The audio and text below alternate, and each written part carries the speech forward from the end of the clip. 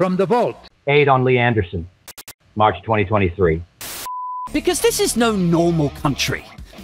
Dear listeners, this is the formerly Great Britain.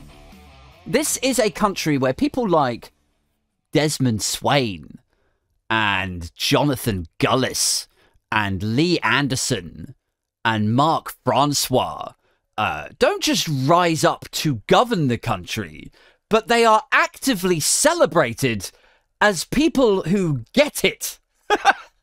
I heard that the other day when I was in the barber's get my hair cut.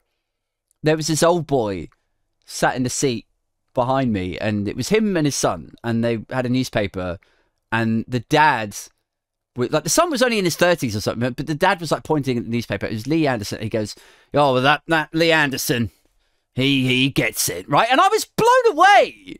I was just, utterly floor-jawed by this. Like, my eyes rolled so hard. They went into the back of my skull, and this poor woman had to give a haircut to a man with the whites of his eyes looking like he was fucking possessed. And which I suppose I was, in a way, just completely taken over with anger and judgment. The calm, peaceful, collected, and compassionate Aid was commandeered by an agent of hate. He gets it. He gets, like, it's just fascinating, isn't it? It's like intelligence inverted, right?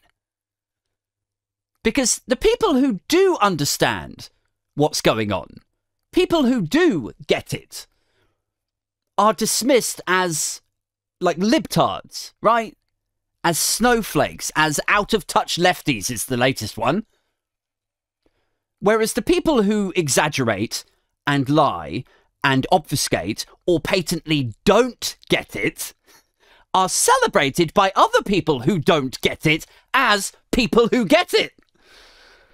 And then people like you and me, we balk at people like Desmond Swayne and 30p Lee's latest burst fire hydrant of fucking nonsense. And we go like, you know what? Like, if he gets it, if he's got it, yeah, whatever it is, I don't want it. Because whatever it is, it appears to affect cognition.